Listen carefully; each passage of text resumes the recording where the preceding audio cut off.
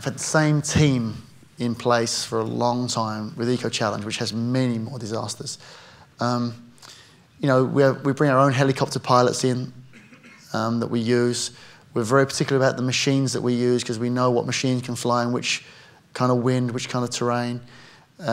Same medical crew for many, many years. It's a very tight-knit group of people that have been in very bad, some of the worst storms in the Andes Mountains in Patagonia. You know, worst storm in 10 years, getting people off of a 14,000-foot cliff face. You know, this year in Borneo, someone dying in front of my very eyes at Eco Challenge, a guy actually dying as his lung collapsed, and we had to reinflate his lung because he had an open chest wound from going into a branch.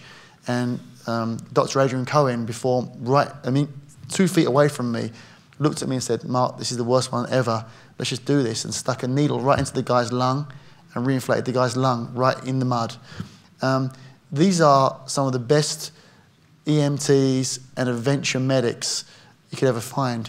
What we do is we spare no expense on the right helicopters, the best pilots, the best doctors and medics, and we bring in a company each year called Lateral Linking to put in our microwave communications so that we're never going to be without radio coverage any time, no matter how far spread apart we are.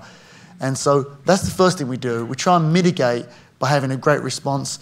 We also do research to find out what are the expected dangers. We knew the expected dangers in Australia, for example, from the land would be forest fires, which happened. We were ready for it and understood it. So we had a helicopter flying every morning, spotting forest fires, doing wind speed, wind direction, landing, seeing how dangerous this was getting. Additionally, we knew floods, which we haven't got to that part yet. There's floods which are a danger all the time. As the dry season becomes the wet season, it becomes an enormous amount of rain which will come down. The other thing, of course, is the snake situation. The nearest danger of a death in Survivor was Richard, which he picked up that snake by the tail that day, you know, like he was playing around. Actually, had that snake bitten, he wouldn't be sitting here right now.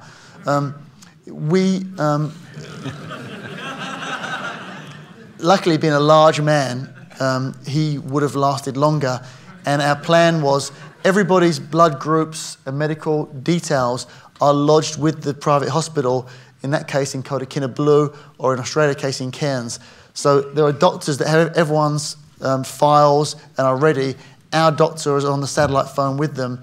And for example, when Michael got burned, you know, he was in that hospital in Cairns within an hour and a half of the accident, which is very, very fast. And then we found out that they couldn't really deal with a burn properly in Cairns. So immediately we chartered a private jet, had him on that jet 45 minutes later, and flew him to another city where the best burns unit in that part of Australia was. So it's a matter of having the budget, having the plans in place, and of course, had the forest fire been completely out of control, you know, we obviously would have to put lives first. We'd move everyone back, separate them, feed them a little bit, keep them until the forest fire was controlled, then put them back and play the game. The game has to go on. There's no question about that. And so that's what we would do.